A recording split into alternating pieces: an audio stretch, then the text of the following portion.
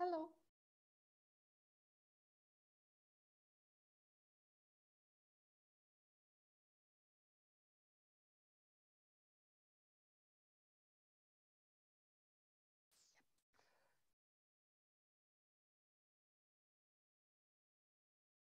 Good afternoon, Hande. Quick. This meeting is being recorded. Great. Okay. On the last tech check, you can see the slide in the slide overview here. I can see the slides and the rundown on the left. Perfect.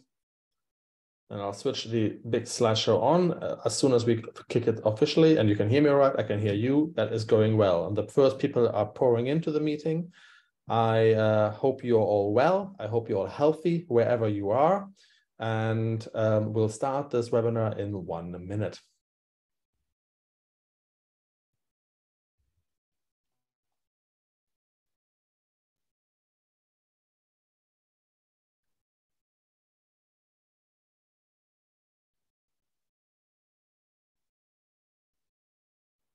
Wonderful. We are almost already reaching the maximum of participants here. Andy, shall we kick it off? Sure. Yeah. Okay. Upsala, 1 second. There we are. Okay. I think Deborah is having some health issues, so I think the introduction is down to me at the moment. I wish you all a wonderful good day, good morning, good evening, wherever you are at. Most of all, I wish you that you are healthy and that your friends and family are all safe if or not affected by the terrible news from southern Turkey and northern Syria last week. If you there's anything that my colleagues, my family can do for you, for your organization, then please reach out. Our thoughts are with you. We have partners working in the area who we are proud and happy to support with our services. And if you are working in the area or on the response to the earthquake response, then please reach out. With that being said, one of the things that every response, including the earthquake response, needs to do is, unfortunately, to budget for how we help. And that is the subject of our webinar here today. And a brief introduction. My name is Christian. I'm the founder and still the managing director of MZN. I'm a chartered accountant and former finance director of a large INGO. And therefore, the subject of budgets, when it becomes geeky, sort of falls to me. And I'm very pleased that I am today joined by Hande. Hi, everyone. My name is Hande, and I've been working with projects and budgets for more than 15 years now. I am one of those people with a social studies background and who hoped that I would never, get to worry about budgets and finance. But of course, life works in mysterious ways, and I have almost more than 10 years of experience building budgets and working with them. I hope you can hear me better now. Perfectly. Yep, there are some messages in the chat saying that I am not very audible. Yep, better okay. now. Thank you. Thanks a lot. And even though you as a social studies background hoped you would never deal with budgets, here you are giving a webinar about your budgets experience. For those who don't know, MZN is a social enterprise here to build better NGOs. We simply believe that in order to reach the SDGs and to build a better world, we need to strengthen those organizations that do that, which to a large part, not exclusively so, but to a large part are NGOs. So over the last 10 years or so, we've developed services and priced them in a non-profit way so that we can help NGOs. And one part that we always come across are budgets in our proposal writing and in our organizational restructuring work.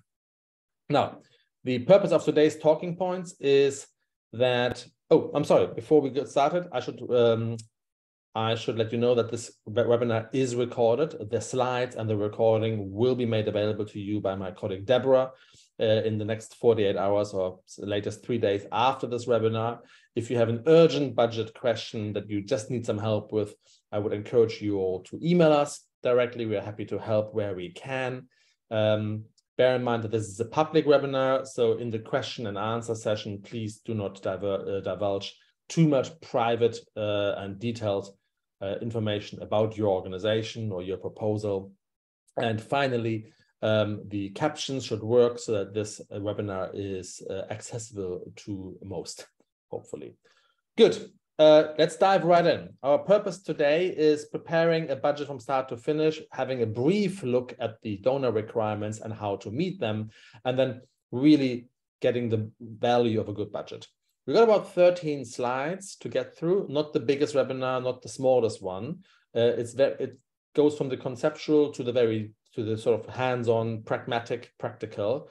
The idea is for Hande and me to not use more than 20 to 30 minutes max talking in the presentation, and then another 30 minutes or so on Q&A. So if you got questions, if you want to have your questions answered, please use the Q&A function of this webinar so that my colleague Deborah can later just sort them and get you an answer in this conversation.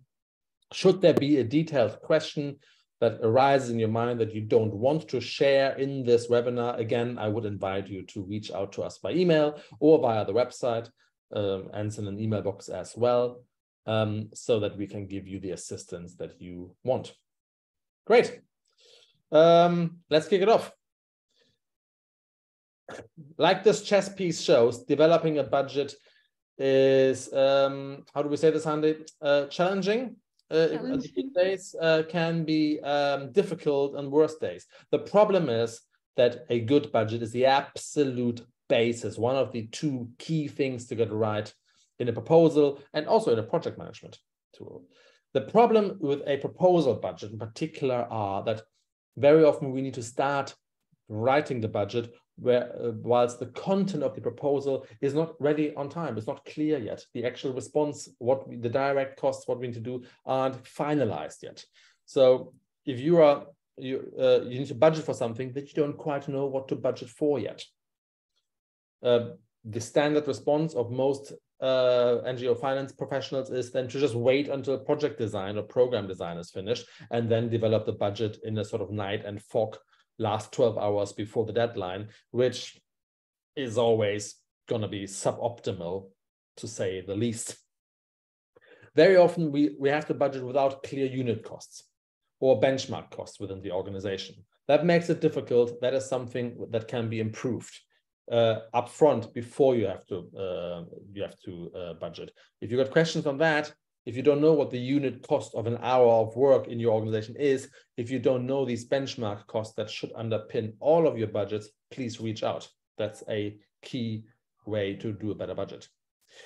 Very often we simply got the problem that team members just don't respond in time, or that the organizational indirect costs are not clearly identified. What does HQ cost? What does it cost for us to run a training scheme that isn't clearly connected to any one project, but still we need to pay for it somehow?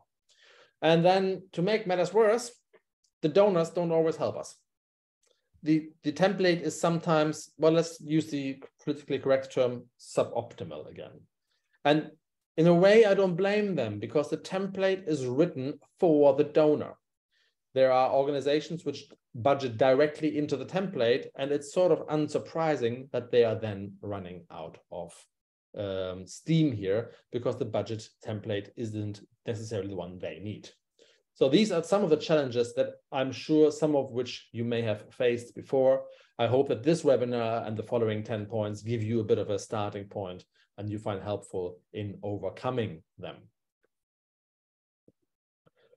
Here's one thing that will hopefully not shock you.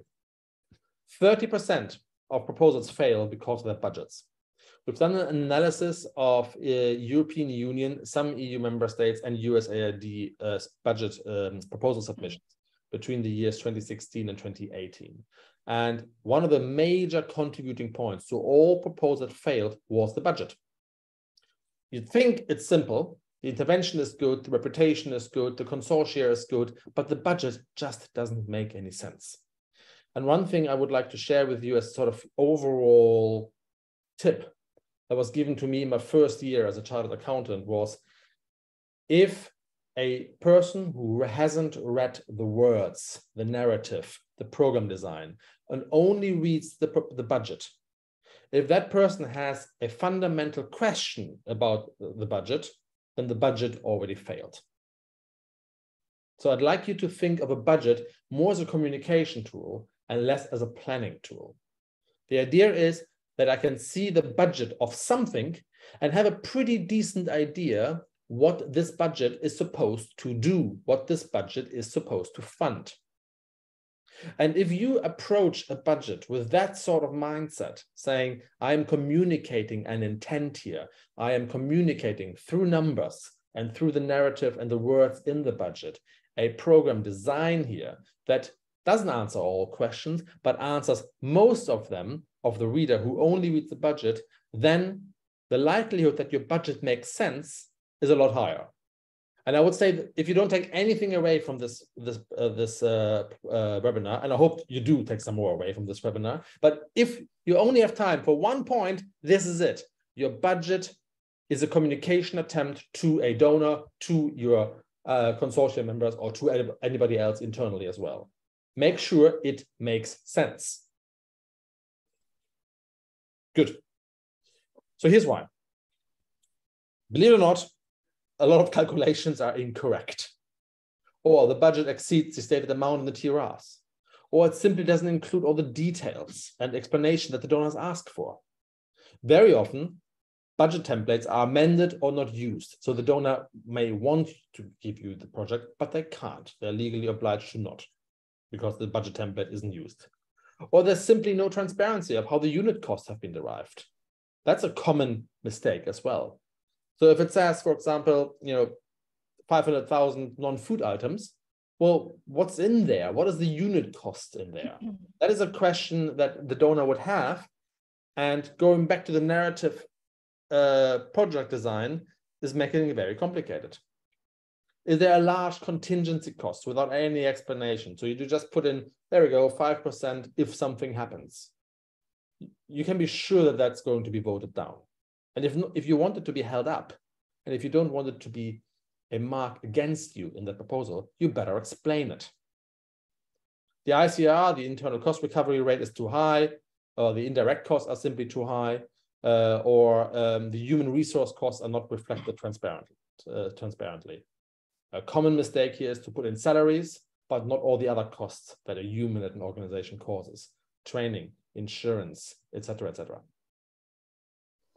These are some of the problems that we see with budgets. Hande, anything to add? I was just going to say that there needs also to be a balance between the budget ratios, because when you are applying for a funding, the majority of the funds need to be directed towards the actions, towards the needs in the field, rather than the human resources or venues. Totally correct. Totally correct. Absolutely right. So let's avoid some of these. And Hande will take us through a few things that that we're going through this. Although you wanted me to do the slide, didn't you, Hande? Please go ahead. Okay, well, fine. You take over the next one then. First up, when we start doing a budget, I'd like you to treat it not as an addendum to the proposal, but treat the budget development itself as a project. It's a major task. So have a meeting, if at all possible, virtually or in the meeting, with your proposal team, and ask them questions about the amounts. Have there been any agreements with the donors? Is there an understanding of the size of the project? Do we agree what the budget should overall be? Does the donor immediately cap it, or is this an open submission? Like, for example, many of the response submissions that we've worked on with our partners last week are, where the donor just says, give me a price for what it costs to effectively respond to the terrible tragedy that happened in northern Syria and southern Turkey. Then please study, and I mean study, not just read, study the financial requirements of the funder and ensure that you have the correct templates and the information. The good news is you can outsource it. But if you don't outsource it, the good news is that those financial requirements, regulations, don't usually change so much from proposal to proposal. So once you've understood the financial requirements of a budget, say of the EU or of FCDO in the UK or USAID in the United States, then those are probably very similar, if not the same, next time around. Do develop a project plan with a timeline. And I am at the point where I say the budget is such an important part of any proposal. If the timeline isn't held up, then submission is halted. So this proposal development might fail because it is simply better to not submit something than submit something that is faulty. Make sure your timeline for the budget development is in line with the rest of the bid requirements. So we need to account for the fact that the program team may need some additional time to plan the proposal, but this doesn't mean that we wait with the budget until everything is done. Build in time for the approval, very important. And make sure that all relevant stakeholders have the information required and in the time that they are informed about what is to be submitted when. So if you are dealing with a partner or if you are dealing with other office in another country, make sure that that office over the horizon, so to speak, knows by when latest they need to submit their numbers in order for them to make the master budget. Good. Treating it as a project in itself, as a serious matter, will improve your quality already by 20–30%. Hande, over to you. Thank you. To reiterate, it's very important to start with the budget from day one when you know that you are going to be submitting a proposal, because you also have a deadline to ask questions, most of the time to ask questions or ask for clarifications from the donor.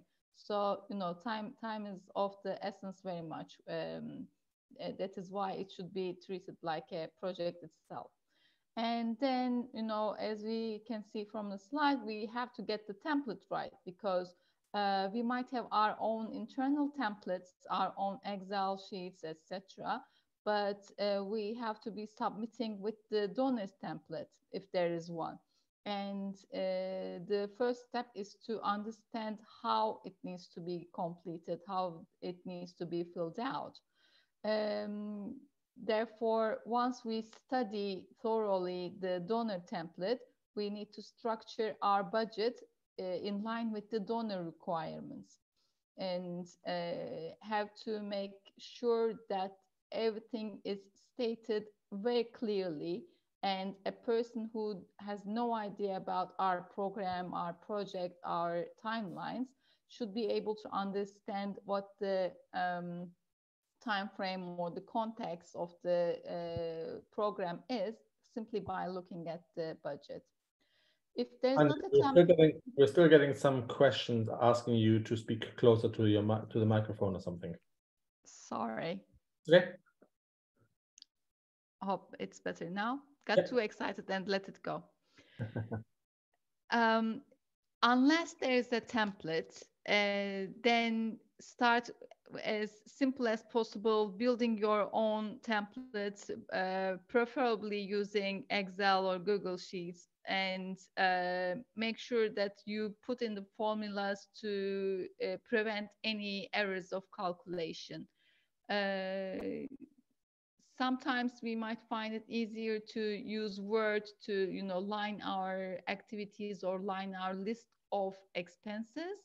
But one of the mistakes that should be, prevented from doing is using Word as a template for creating budgets. And when you are designing your own template, make sure it contains all the details that are highlighted in the guidelines issued by the donor. And that means all the headings, subheadings, the ratios, all should be given in your own design of the template. One of the tips and tricks which sometimes lead to a total disaster of a budget is getting the currency right. especially if you are working with conversions, make sure to go and check the figures before submission and refer to the website or the source of information. Sometimes sometimes a donor might be asking for a budget in the local currency of where you will be implementing, and it can be a currency that changes on on an hourly fashion, and that would make that would be very helpful if you update all your budget related information before submission in line with the latest currency rates. Yes, and on the currency one, just a funny story there. Years and years and years ago, we had a donor who applied, an NGO in Uganda, who applied to a US donor, and they gave simply the dollar sign as a currency. And it wasn't until the negotiation that we revealed that the donor understood this to be in Ugandan shilling and the NGO in US dollar, because the abbreviation is both US and then D. So let's make sure we are absolutely right about what currency to use. Yes, and also, if anything is unclear, if we have any doubts about what needs to go in the budget in terms of currency, rates, ratios, best to identify these questions from day one and ask for clarifications from the donor before we we invest our time and efforts into that. Yeah, no, you're so right. You're so right there. Cool. Moving on. Yep. The contingencies. Yes. I'll have to do this. Very, very, very simply put, we often see, and we see this. Sorry, can you hear me? No, I'm not on mute. Yes. We see a lot of proposals that are submitted to us for review before they go to a donor, where the proposal is thought of, it's smart, the narrative is fantastic. The contingencies and the what if costs are in there. The ratios work great in the narrative. And then less of that, or sometimes none of that, is reflected in the budget. And maybe that is symptomatic of the fact that the budget seems to be always done last, which is something I think I already voted for not doing. Start as early as you can. But make sure that everything that is in the narrative matches your budget 100%. If there's any mismatch, if there's something in the budget that isn't in the proposal, on the narrative, or there's something in the proposal that isn't in your budget, if there's a mismatch, it will come up in the negotiations. Worst case, another budget is just better and the donor goes with that. So these two need to talk to each other. They need to be good. So here are a few different ways of how donors want the information. Some donors want all project activities costed. So every individual activity they should be costed. Some donors say all costs included should be expressed in general headers, such as human resources, project-related admin. So they are designed by function. That's another way of dealing it. Other donors or other projects just lend themselves to be budgeted per phase. So phase 1, going from January till summer, say, is cost this. Summer to next winter, cost this, etc., etc. And lastly, projects, you can budget it per objective, which the last way of budgeting gets ever more popular because it gives the donor or the funder an impression of what they are buying. What do we buy for this objective or this outcome? That can stretch over the 3 to 6 years, whatever the project length is. It can involve all your human costs. It can involve your indirect costs or it not. Doesn't matter. But these are different ways of how the donor wants the information. And your budget needs to be responsive to that. If the donor doesn't prescribe a way, you need to choose one of these 4 ways. Now, we're getting into technical area of budgeting techniques. So if you've got any questions on that beyond this, please put them in the Q&A. Refer to slide, what slide number is that, Hande? We are in slide 9. So if your question on the ways to manage and to structure the budget in your question, please just refer to slide 9. Great. And also something to keep in mind to ensure the content of the proposal matches 100% with your budget is the last minute changes. Oh God, yeah. Uh, just before submission, a few hours, you might want to change the details of an activity, or you might want to update the cost of something. It's very, very vital to make sure that the final version of your technical proposal and financial proposal match each other 100%. Yeah. It happens more times than I care to imagine. It's the final versions do not match, and organizations lose points in the marking of their proposals just because of this last minute mistakes. Yeah, I completely agree, Hande, particularly when you consider that our analysis has clearly shown that the majority of proposals score within a few percentage points of each other. So 1 or 2 percentage points loss in the competitive scoring of a proposal is already a lost proposal. So along with the other proposal related webinars that we do, the budget is probably the biggest contributor to a proposal win. Definitely so. And it's already a very competitive field, trying to, get the funding, and losing just because of these small details hurts. Cool. Because I'm an accountant, I'm going to do this one because this is getting a little bit, I'm just keen about it. There are principally 2 ways of budgeting, activity or line by line. And the separation is very easy. You can search Google and you can search the accountancy standards and find, books written on that. But it comes down to this. An activity budget separates the program into a group of small activities. So it's either by logical order or by time order, and it's called activity-based costing.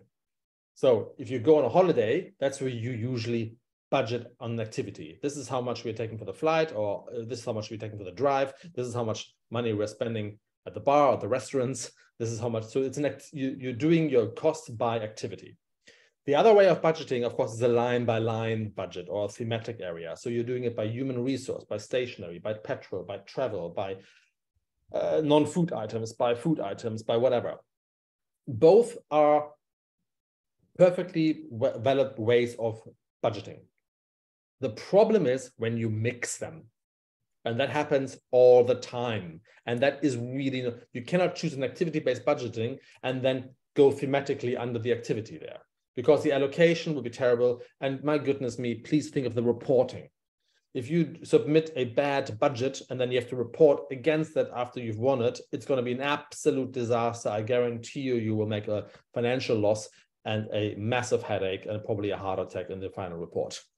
So let's avoid all that by sticking to the donor template. And if there is no donor template, or if the donor template doesn't give you the, doesn't mandate a way of activity-based budgeting or line-by-line based budgeting, then by all means, choose one and stick to it. And that's it on the slide. Anything? When we are working with mostly EU donors, we, there's a tendency to use line by line budgets. Yeah. But for example, UN donors mostly prefer activity budgets, work package budgets. Yeah. So, it's at the end of the day, if the donor has a template, it's, based on the preference of the donor funding or funding organization. But it's the essence of the budget preparation to make sure that it also makes sense to you internally. Perfect addition. Absolutely right. Cool. Moving on. We need to hurry up. Otherwise, we don't get enough time for the questions. Okay. Go ahead, Hande. Yeah, well, in order to start drafting your budget, first of all, there are some key questions that need to be answered within your organization. To start with, who will be doing the work? How many people do we need to implement this project? Do we need them full-time? Do we need them half-time? Part-time? Is there a percentage of work to be allocated? How long is it going to take? Is it a 10-month project? Is it a 2-year project? and how many actual working days do we have within this timeline. And what do we require in terms of supplies and equipments? Are we going to need cars? Are we going to need special equipment to implement the activities? And one of the mistakes that are very often made is to budget for cars to be used in the field, but not at any maintenance cost or even fuel costs. Yeah. When you don't add these costs to your budget, the donor does not come back to you and ask whether you need additional cash, but assumes that it will be your in-kind or organizational support to the implementation of the project. Very true. Yep. And think about the other related costs as well. Everybody of our funding support partners, they think about salaries, but very often staff costs really do not just include the salary. In fact, the salary is the smaller cost. The social insurance, the accident insurance, the training, the off-time times, the internal travel time, the training time, all that are staff costs. If you don't put them in at the proposal time, you will not get paid for them. Very important. Exactly. And they are not an indirect cost, by the way, before we get that question. You can put a staff all cost rate in there.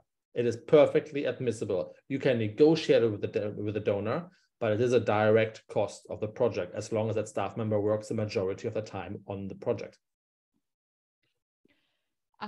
Going back to the list of questions, we did have a few more questions on the previous slide, Chris. Oh, I'm sorry. Yeah. Right.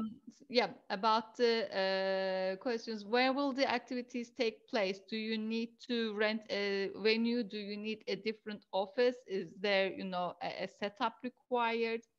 Will there be national or international travel within the project? And have you calculated how much it might cost with, some margin allowed? And when you are thinking about travel, also, of course, if it is overnight travel, then the per diems and other incidentals should be included as well. Will there be a supervision or oversight included, or will your project need to be audited at the end and you need to cover the auditor costs from the project? So anything from the first day to the final reporting of the implementation, we need to have the answers of these questions before starting the draft of the budget template. Right. And of course, if a cost is not in your budget, surely the donor will not pay for it. Absolutely. Basically, just to take it back to basics, the last thing we want to do is submit a budget, and then if we win it and do the project startup, face a lot of costs which we couldn't park in any of the lines of the donor. Mm-hmm. Because even if the donor understands your rationale, they may not be able to approve the costs. That's exactly what we want to avoid. Yeah. Okay. Shall I quickly do that? Yeah, fine. So everybody knows the idea of, or most, if you don't, please ask question of direct or indirect costs. Very shortly, direct cost is a cost of an activity or a good or service you purchase directly related to the project or to the program, and indirect cost is some sort of overhead costs. Now, so far so good. The devil lies in the detail. Is the time of a country director who oversees 5 projects a direct cost or an indirect cost? If you've got a strong donor position, I would immediately argue, well, this program, this country director supervises 5 programs, i.e. 20% of her or his time is related to this project. So I will argue it in the project as a direct cost. That saves my indirect, my ICR costs. That makes my project overall better off. the donor can already negotiate that down. And frankly, if they like your proposal, if you have a good position, if your capacity statement is well, if your budget is well written, they may negotiate on it, but they're probably compromise on it. But that is my starting point for a strong donor position. And that saves my unrestricted on this idea. Most donors have a policy. Hopefully it's in the TRR, but make sure we adhere to these. Most of you will know this already. The structural, managerial, logistical support that are indirect costs should be as much as possibly assigned as a direct cost to the program. So your logistics officer sitting in Berlin, Hamburg, Washington, Geneva, wherever, on a project on complicated procurement for in Kenya, Turkey, or Asia, wherever, should be argued as a direct cost, at least partially so. And again, the donor might negotiate with you, but let's start from a budget that has that as a direct cost in order to preserve your unrestricted element. Make sure that we categorize them appropriately. These sort of best guesses or these, try to just put in a overall contingency will are pretty weak negotiation position. So let's make sure that we get as much detail down as possible. Here's a tip for some of your overhead costs or some of your back office operation costs, some of your leadership or governance costs. They probably don't change as much as you think. So in January, February, at the beginning of the year, you might just say for every proposal, this is what a director, a trustee, a procurement officer, a training officer, an IT officer costs us per month, per person. And just attribute that to every proposal written in that year. That's a pretty good way of doing this quickly. You don't have to decide this on every proposal. And in the interest of time, I'm going to move on from this. Yep. You want to go with this? Yep. The guidelines are one of the key tools when you, sorry, microphone. The guidelines are one of the key tools when you are working on a proposal, whether it be the technical part or the financial part. So they are very helpful in understanding what the donor wants. Sorry, we just got a message asking whether we could repeat the last sheet. Number 6, is that? Yep, let's get back to it after we're done here with this. Yep, okay. Otherwise, we'll massively overrunning. Yep, we will forget. Yeah. It's very important to read the guidelines very, very carefully when we are preparing both types of proposals. And for some of the frequent errors that are made is exceeding the project budget, which means that you blow the whole thing before you even apply.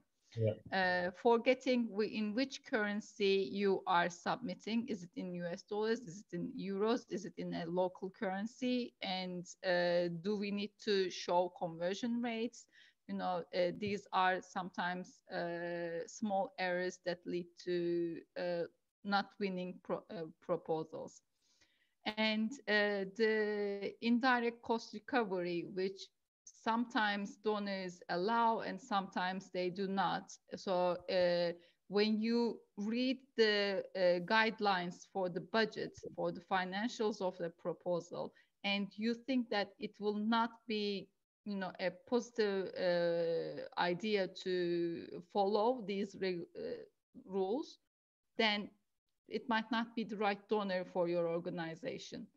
And simply by reading the guidelines on day one and asking for clarifications from the donor will help you to avoid some of these mistakes. Chris? Perfect. No, nothing to add there. On the last point, I just want to say that most large donors have an indirect cost policy and you need to stick to them. Obviously the definition of what is an indirect cost and what is a direct cost can be negotiated about. As I've just mentioned this, we can be smart about it and therefore preserve our indirect cost recovery rate for actual indirect costs. But once you've made the decision, you can't deviate. So if the EU typically pays between 7 and 10% indirect cost recovery, if your organization's overheads are way over this, then they might just not be the right donor for you. So it may not even apply. Having said that, even the EU is getting more flexible. I'm going to do the contingencies if you permit, Hande. I love contingencies. Yes, please go ahead. So contingencies is one of my personal bugbears. Contingencies are the what if costs. What does it cost if or that happens, or if that or this does not happen? Typical contingency is fuel costs. You know, what if we have something happening and fuel prices rise massively? If you're in a humanitarian project, like last week's help a lot of humanitarian donors, agencies with humanitarian work to northern Syria and southern Turkey, then fuel costs are a major item. We don't know what the fuel price will be in 3 months' time. So the way to do it is a specific fuel cost contingency. And after 15 years, I'm yet to see the donor who votes and strikes that down. Same thing with staff recruitment costs or IT provision costs or inflation protection costs. What donors don't like is this bottom line, the so-called catch out, you know, there we are. We're adding 10% in case something goes wrong. Because that seems like a cop-out. It's not a very accurate way of calculating a budget. It is sort of just regarded as free money. So if you need a contingency, which in most cases you will need because life is inherently unforecastable, you need to be as specific as you can. Salaries, contingencies for hiring new staff if you've lost staff or if staff got sick or whatever, is absent for any reasons. Fuel contingency for fuel. Inflation contingency for foreign exchange losses, etc., etc. All of these, but individually, are easy to argue. They just need to be put in there somewhere. And on that side, every line in your budget must be justifiable. That bottom line approach, 10% for everything, will be very difficult to justify. And even if the donor approves it, it's going to be hugely difficult to report against.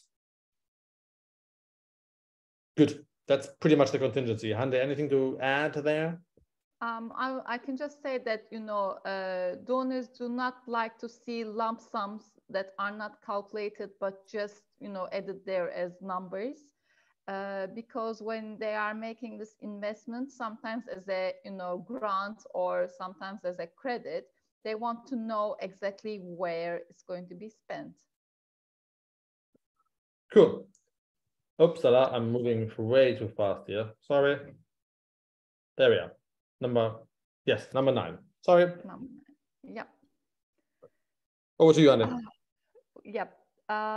Well, it's always helpful to have an extra pair of eyes, especially fresh eyes, to double check, triple check, sometimes, you know, check for the 10th time before final submission of the documents, because someone who has not been involved in the writing process can see mistakes much more easily compared to someone who's been looking at the same numbers and figures for weeks on end. So make sure to have one of your colleagues available with some time allocated to proofreading both the technical and financial proposals.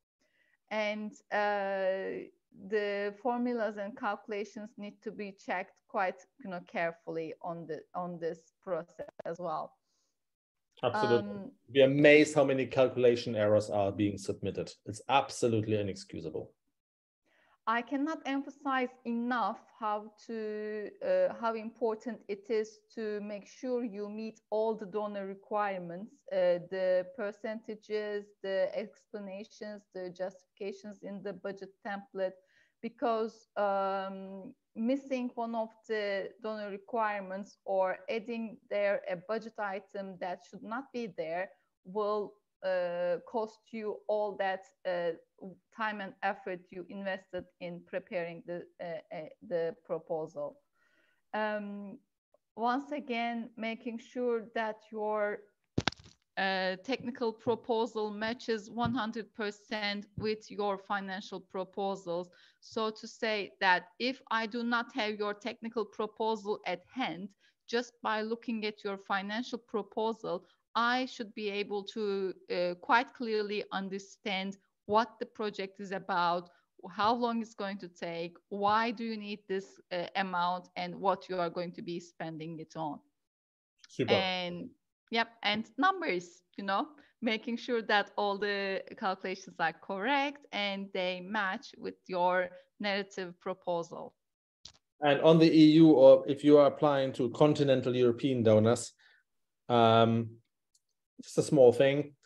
We use Americans and British people and continental Europeans use the comma and the dot differently. So does Excel. Mm-hmm. It is a source for error if you put in a comma as a 1,000 separator or a comma or a dot as a 1,000 separator. Just to make sure, I've seen this just this week. Well, it messed up the budget. Yeah. Good. One last time, a good budget, like my colleague just mentioned, is a communication tool. It's absolutely what it says about the program and your organization is more than just the price that is beneath it. A good budget should demonstrate these 5 things. And I just briefly want to mention them and then wrap it up. It should be open, providing details of the core salaries, the overheads, the infrastructure costs, demonstrating an openness and a transparency to what you do. You're not some sort of black box that charges indiscriminate amounts for a project management. No, you're pretty open about what your people and your infrastructure and your overhead costs. That means you need to be pretty open about it internally in your own organization as well, which is a challenge for some. You want to demonstrate excellent value for money, but you don't want to be the cheapest. Value for money doesn't mean a race to the bottom. It doesn't mean just being the cheapest. In fact, good value for money is rarely ever the cheapest. I can attest to that as well. Critical for donors want to see that they're getting quality work for a good budget. You do not need to just undercut the potential competition. That is no way to win a budget proposal. A good budget is above all a display of your capacity. A well-prepared budget really demonstrates that you are efficiently able to professionally manage the finances of a program. It is particularly important if you're a small or mid-sized organization and you want to graduate to larger amounts of grants or social contracts or competitive tenders. There you need to show financial management capacity, and a good budget shows that. It really wants to show your competitiveness here, making sure that a donor can view the budget next to the other ones and show where you are more competitive or not. Again, competitive doesn't mean cheap. It means, do you bring value to the program at a good value price? And finally, particularly for the governmental donors, extremely important, but for all others as well, compliance. If the budget isn't right, if you can't even get a budget right at the very beginning of the proposal, what chance is there that you get the program right?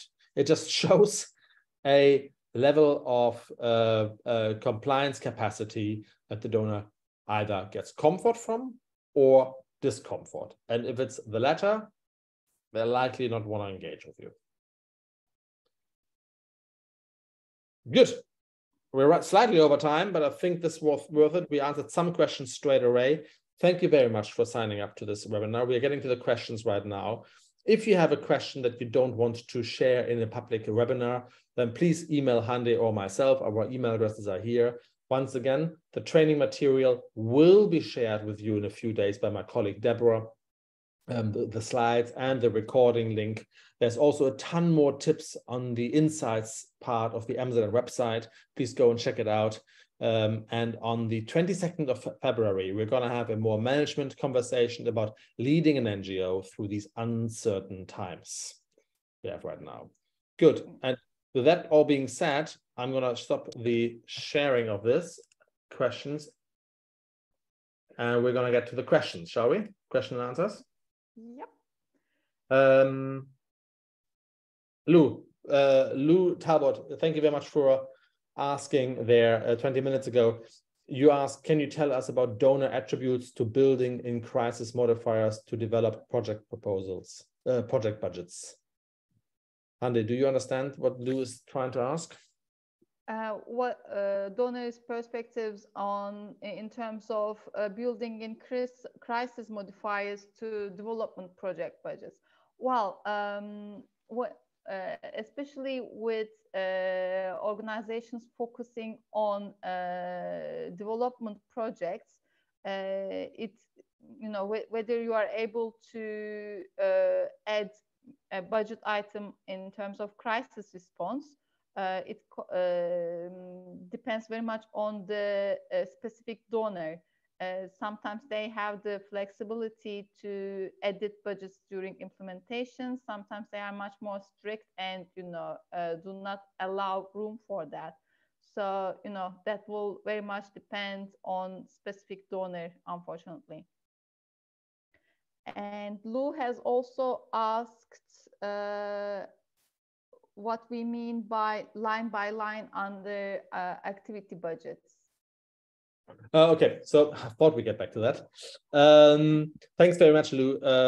So what I mean with line-by-line budget is that you summarize them thematically. So a line-by-line budget would have a line called human resource cost. Next line, purchase of material costs. Next line, office rent or office infrastructure costs. So it doesn't do it by activity, like the delivery of non-food items or training of local organization or engagement with the parliamentary group or whatever it is you do, but it summarizes them by function, by line by line. I hope that helps. Lou, if you or if anybody else still needs some sort of conceptual understanding of it, please give me a call or just an email, and we'll sort it out. One of the participants has asked for any solutions or good practices to account for the potential variation of the exchange rate between the time of submission and the time of implementation. Well, when you are awarded a contract and before signing the contract, there is a short negotiation period most of the time. So it helps to use that period of time to refer to issues such as this. And then you might be able to revisit the budget to amend the currencies and the total amount. Great. Let me pick up another question that we just had. Dr. Nizar asked, can we change a budget after the agreement signature? I think that's a great question. Thank you very much, Dr. Nizar. Yes, you can to a degree. So with most donors, not all, I'm just saying with most, you can, for example, not change the total amount of your category of budget, but change the expenses from within that category. So for example, if you have I'll give you a live example of an education program.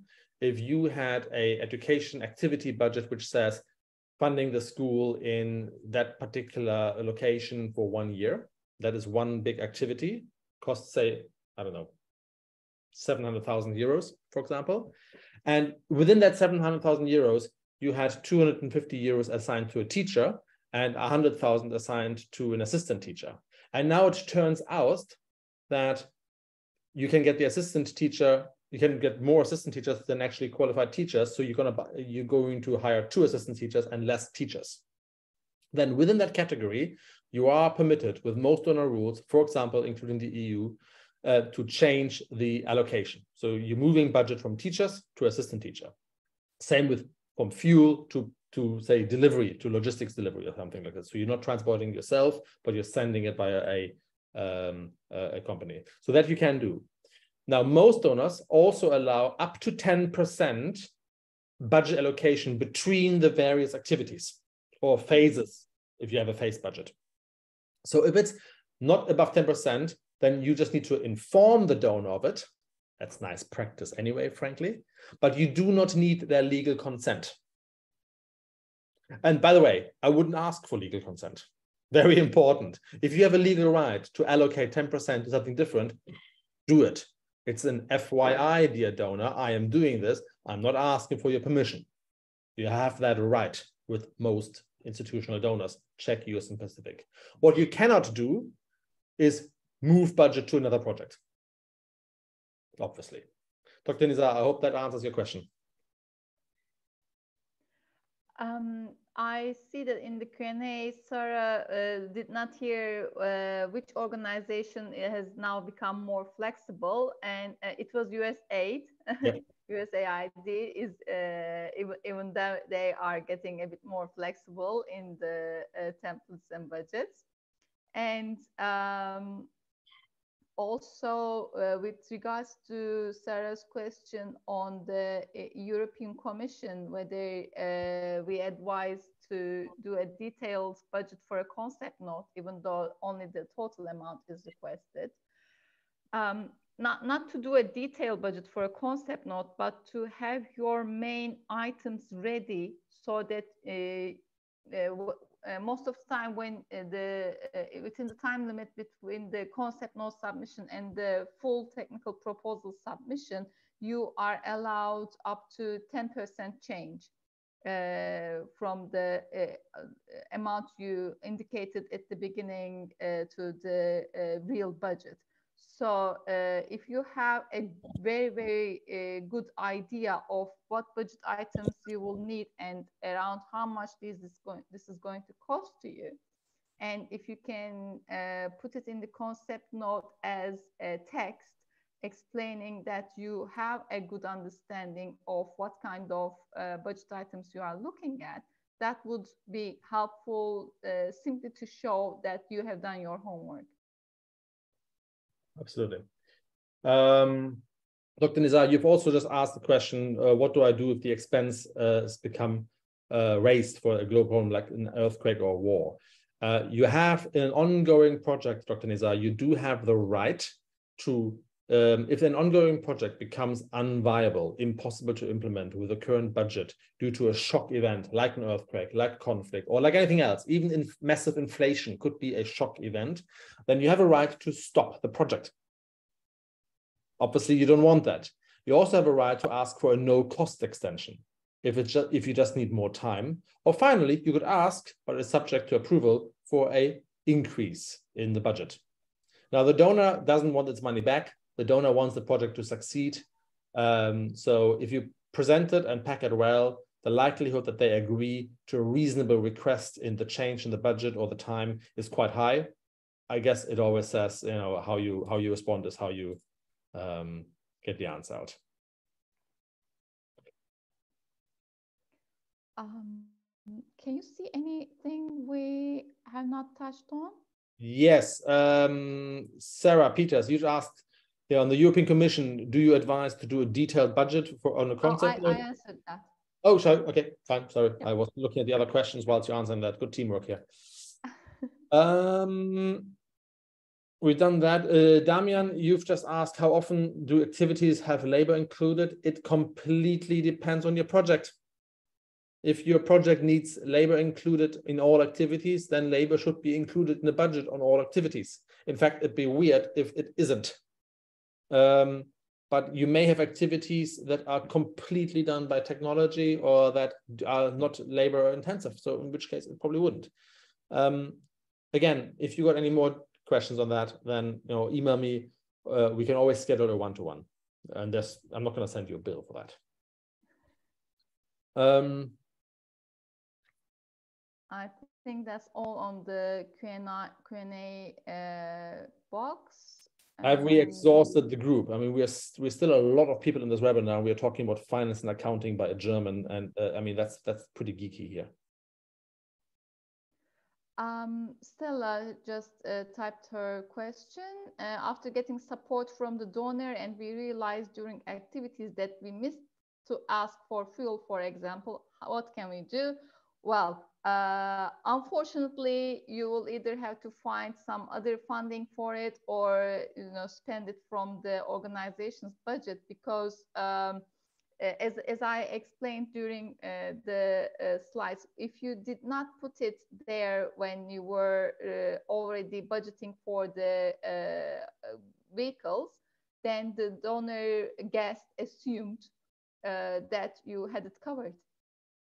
So unless you have a very, a flexible donor who will, be open to mending the budget, then there will need to be a different solution of funding the fuel or other relevant maintenance expenses. Absolutely. Eric was asking whether we could go back to the first slide. Yeah, I've just looked at the talking points, I presume. He means the donor requirements, how to meet them, and the value of a good budget. We did discuss donor requirements throughout this webinar, and obviously the value on the first and the last few slides, Gerard. But if you do have a question in there, then I would, because we're running out of time, we've got 2 minutes left now. I again invite you to sort of email me, and we'll get to an answer to you if you've got a specific question on either of these 2 points, or in fact anything else. And we have one last question. Shall we do it? Andy, there's one anonymous attendee who asked, any indirect core cost recovery tips? What indirect cost percentage would you suggest if allowed to put your own? Yeah, absolutely. That's a great question. I'd love to hear who asked that question. So oh gosh, here in the last 2 minutes, the big signs of indirect costs. Indirect costs range from 5 to 50%. The range is even bigger than what you've mentioned in your question, 7 to 25%.